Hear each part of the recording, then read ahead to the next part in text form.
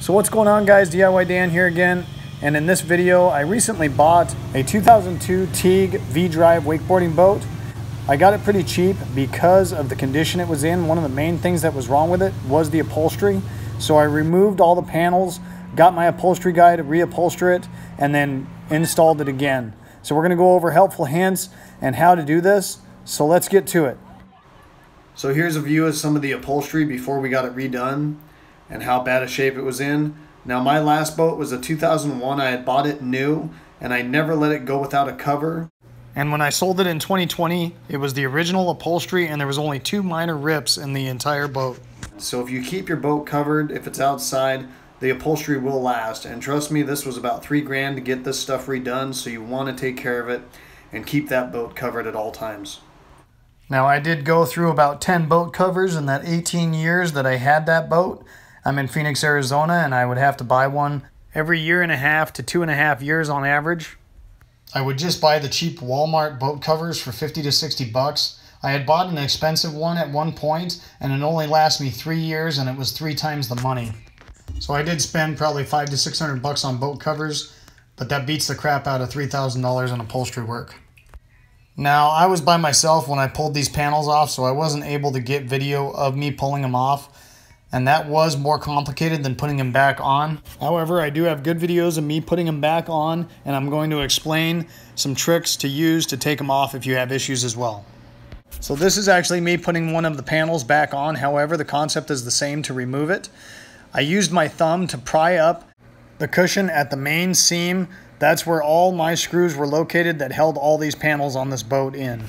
So one of the reasons this was such a pain to get the upholstery out of this boat is because the boat was 18 years old and they tend to use stainless steel screws because they are very water resistant. However, they are not very tough and they will strip out easily.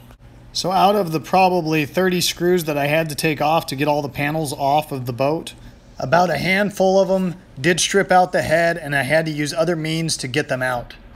So what I ended up having to do is cut some of the upholstery back, which didn't really matter because I was getting it reupholstered anyways. When I did that, I just barely cut the upholstery and making sure not to damage the foam or anything else on the panel. Once I peeled back the upholstery, I was able to take a pair of pliers and either snap off the head of the screw so I could just pull the panel off, or I was able to unscrew it with the pliers on the head of the screw. If I had snapped off the head of the screw, once I pulled the panel off, I would use the pliers to unthread the rest of the screw out of the boat. So on this boat, all of the screws were located in a major seam on all the panels. You can see the screw holes there, and this held true for every panel on this boat. So before realizing I should just cut the upholstery and use a pair of pliers, I tried tugging on this panel a little bit because I only had 1 screw left, and I ended up snapping that plastic, so it had to be repaired by the upholstery guy. So once this happened, that's when I realized I should cut the upholstery back and use that pair of pliers to unscrew or snap the heads off. So the things to watch for when you're trying to reinstall these panels, at first I tried using the same screw holes. That just didn't end up being practical and was a big waste of time. The other thing I realized is that at first I would try and put the front screw of the panel in and then go all the way to the other side of the panel and put the back one in, then fill in the middle.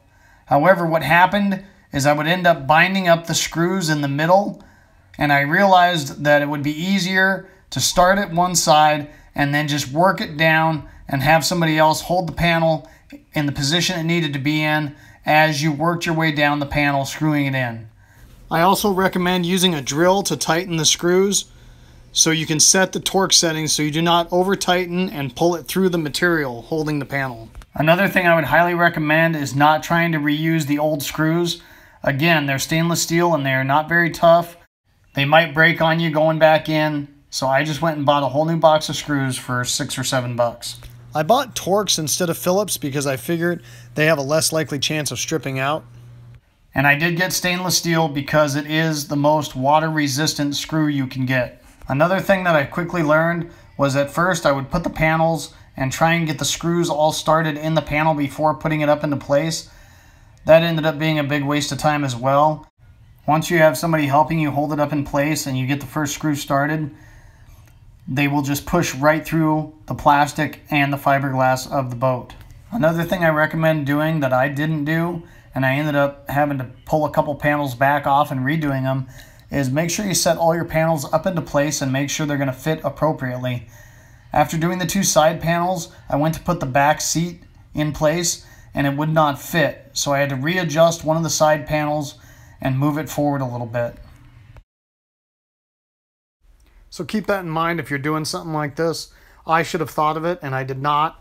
Then I had to be super careful trying to pull that other side panel back off without ruining the brand new upholstery to move it forward so that that back cushion would fit properly.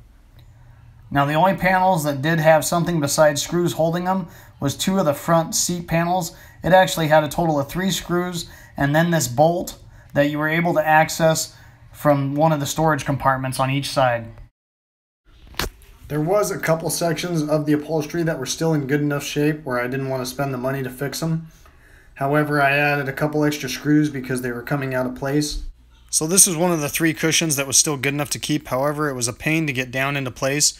So I took the shock off, usually a small flathead screwdriver, and you pry off either a plastic or a metal tab, and then it will pop off with ease. So after removing the shock, I got it out of the way and then went ahead and took all the screws off on both sides of the hinge. The reason I did both sides is I wanted to flip the hinge around, which changed where the screw holes were, so I went into fresh material when screwing it back together on both sides.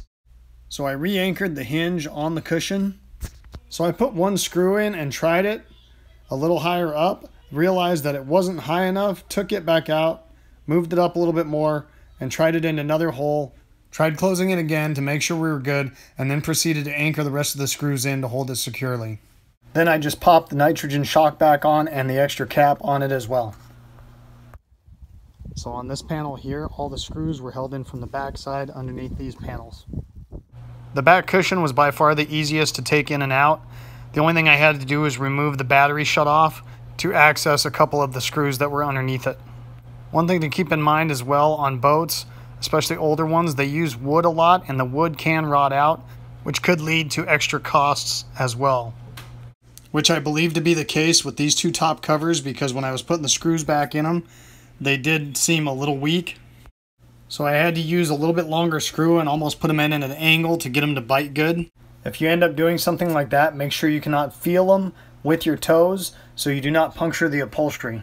I wish my upholstery guy would have said something about the wood. I would have cut out new pieces of plywood before he put the new upholstery on. So as far as the captain's chair goes, guys, my upholstery guy said it would be cheaper just to buy a seat than to try and redo this one because it is very labor intensive. Plus the upholstery is still expensive. So right here, I removed the seat from the boat. I'm just taking the 4 bolts that were holding the base plate to the chair off of it so I can put it on the new seat.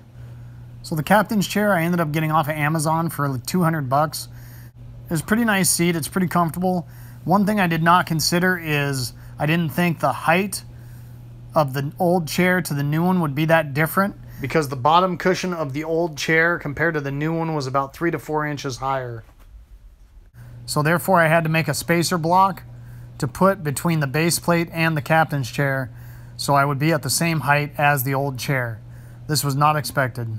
So I ended up having to use some 2x4s to make a 3-inch spacer block between the chair itself and the base plate. Then painted it with some semi-gloss paint that I had left over. Then I went and got some 4-inch 1/4x20 thread bolts. Now that might differ depending on what seat you get. And threaded those in with lock washers and washers on it.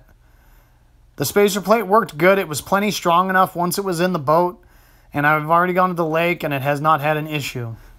Now I did use my regular drill to tighten these bolts down so I could set the torque settings so I didn't rip the threads out of the base of the seat.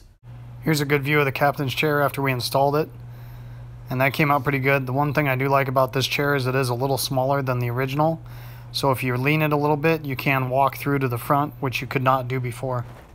So I ended up reupholstering this whole side panel, the whole back cushion all the way across, this side panel, both top covers, and then the entire front bow. So here's a view of the front. I am still waiting for one more piece that goes up front there. I forgot to give it to him, that's why I don't have it back yet.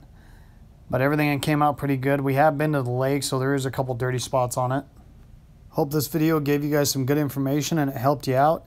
If so, hit like and subscribe if you haven't already, and hope to see you next time. Have a good one. Later.